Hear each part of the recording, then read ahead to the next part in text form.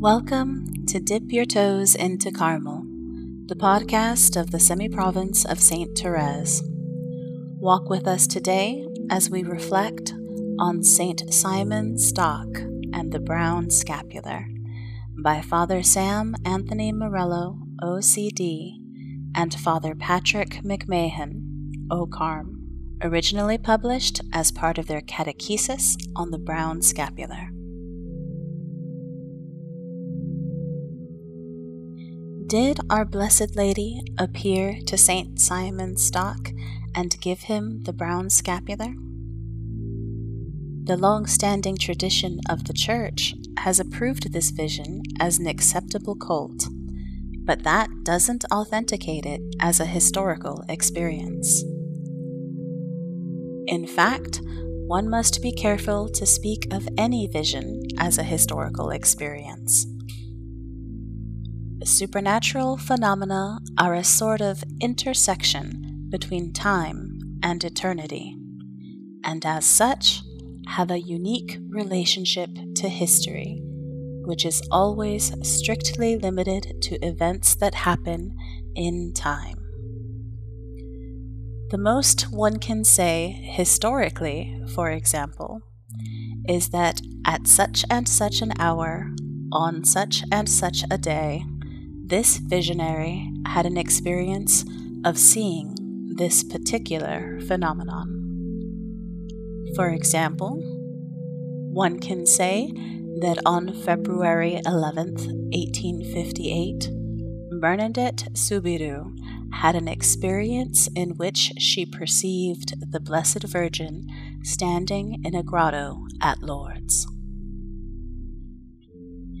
One can speak historically of the living visionary Bernadette and what Bernadette experienced on that given day. It is more difficult to speak historically of the Blessed Virgin appearing, because the Blessed Virgin no longer lives in a historical state, but lives in eternity.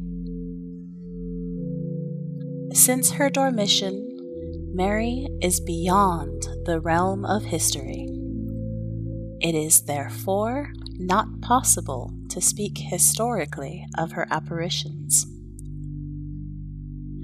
However, one can speak of her apparitions when one speaks in the realm of faith or mystical experience.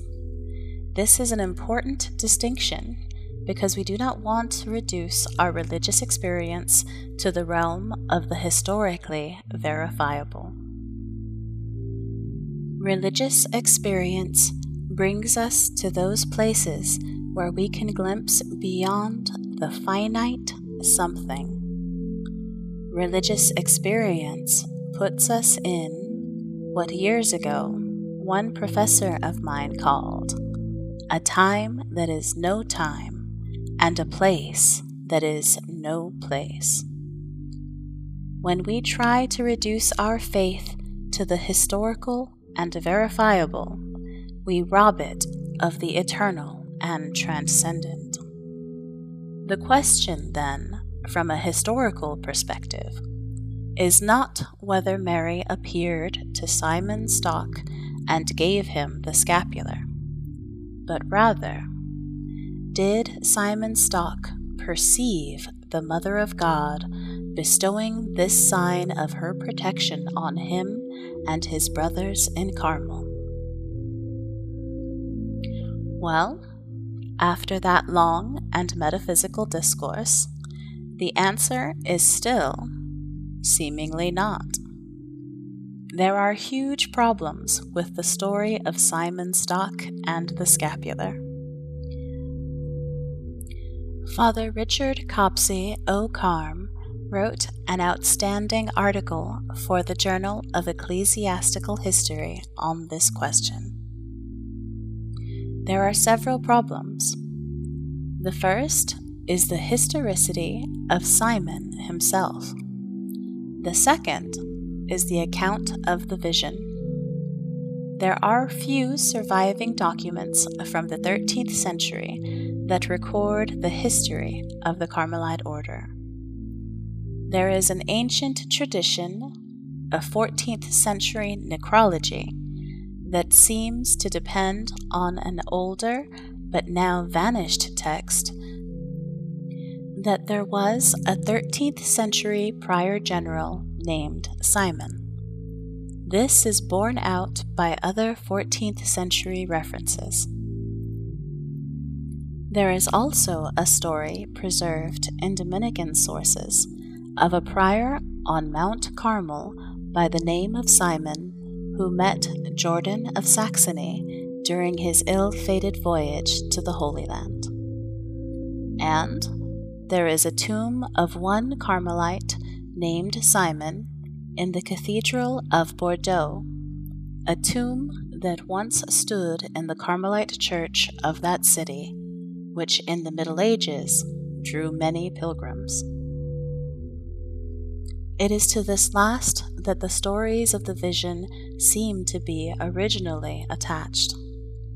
This Simon, incidentally, would have been English and not French, as Bordeaux was, for most of the 13th and 14th centuries, in the possession of the kings of England and its religious houses populated by English religious. Simon, the prior of Mount Carmel, Simon, the 13th century general of the order, and Simon, buried at Bordeaux, may have all been one and the same person. But then again, they may have been three individuals, or two of the three could have been the same person. We simply don't know enough about any one of the three Simons to make a judgment. Nor is there any reason to connect Simon from Mount Carmel, or even Simon the prior general, with the scapular vision. A late 14th century tradition makes some link between Simon buried in Bordeaux with the vision, but this first connection with the tradition of the scapular vision, a century and a half after the purported event, is a long time for a tradition to be continuous without written documentation to support it. This brings us to the second problem, the account of the vision. No one seems to know about the vision until the very end of the 14th century, almost a century and a half after it supposedly happened. This is extremely problematic in establishing historical accuracy. Some argue that perhaps the stories were passed down verbally and only come to be written at the close of the 14th century. But there are people who should have known about them, if they were historical, that have no knowledge of the vision at all. The most prominent of these is a Carmelite friar named John Hornby.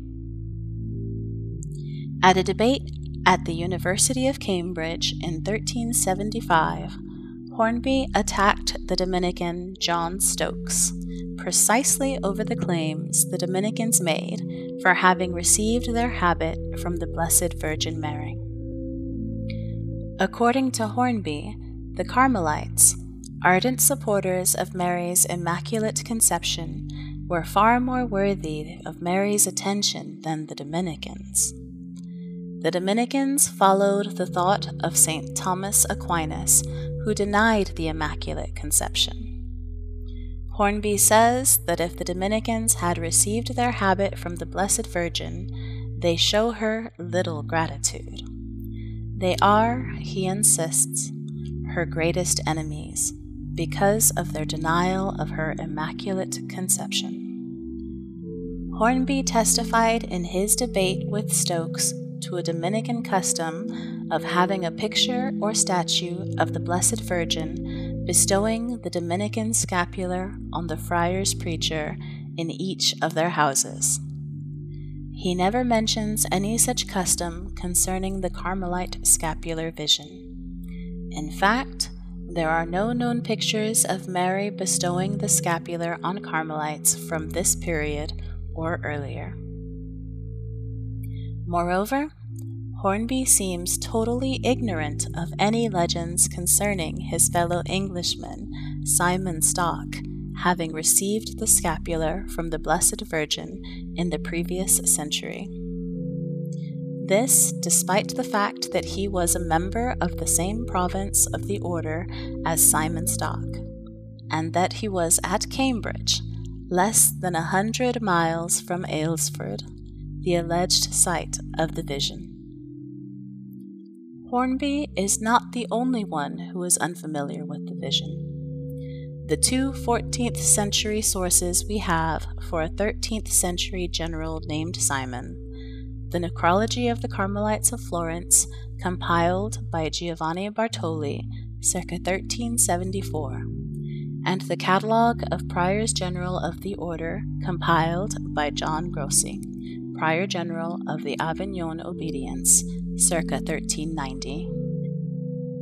Mention a Prior General named Simon, but give no mention of the scapular or a vision of the Blessed Virgin. All in all, it is not possible to say that the stories of Simon Stock receiving the scapular from the Blessed Virgin Mary are any older than the end of the 14th century, a century and a half after the vision supposedly took place. This presents significant problems to the historian, for the claims that a 13th century Carmelite claimed to have seen the Virgin Mary and received the scapular from her. The story of the vision of the Blessed Virgin Mary to Pope John the 22nd at Avignon, conferring the Sabbatine privilege of her promise to deliver from purgatory on the Saturday following death the souls of any who died in the scapular, has been shown by scholars to be based on an inauthentic papal bull forged in Sicily in the first half of the 15th century.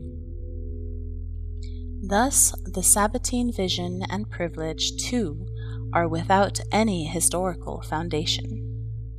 Moreover, in 1603, a book containing the privileges of the Carmelite order, including the Sabbatine privilege, was condemned by the Portuguese Inquisition. 6 years later, all books mentioning the Sabbatine privilege were put on the index of forbidden books in Portugal. An appeal to Rome ended when the Roman authorities supported the Inquisition's ban. The Carmelites were forbidden to preach the Sabbatine privilege, a prohibition they did not always honor, although the faithful were to be allowed to believe, with certain conditions, that the Blessed Virgin, by her continuous intercession, merciful prayers, merits, and special protection, will assist the souls of deceased brothers and members of the confraternity of the scapular, especially on Saturday, the day which the Church dedicates to the Blessed Virgin.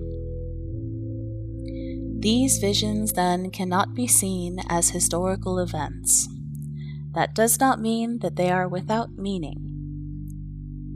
The belief in the protection of the Blessed Virgin Mary over the Order of Carmel and its members is and has always been strong from the first days of the order.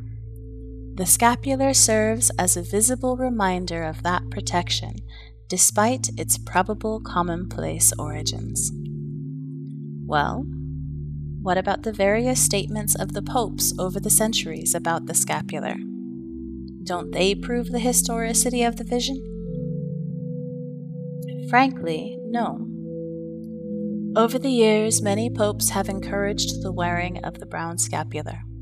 Some, such as Gregory XIII, Clement VII, Pope St. Pius V, Pope St. Pius X, and Pope St. John Paul II, have repeated the stories and legends concerning St. Simon Stock or the Sabbatine privilege. No one has ever claimed that these statements enjoy the privilege of infallibility. They do not meet the criterion which the First Vatican Council set down for papal statements to be infallible. The statements should be considered doctrinally sound, but that doesn't mean that they are historically accurate. Papal infallibility pertains to faith, doctrine, and morals. It does not extend to history or to the sciences. No Catholic would dispute that the scapular disposes its wearers to grace, including, hopefully, the grace of final perseverance. But we cannot say that Our Lady made any promises to Saint Simon Stock or to Pope John the 22nd regarding this sacramental.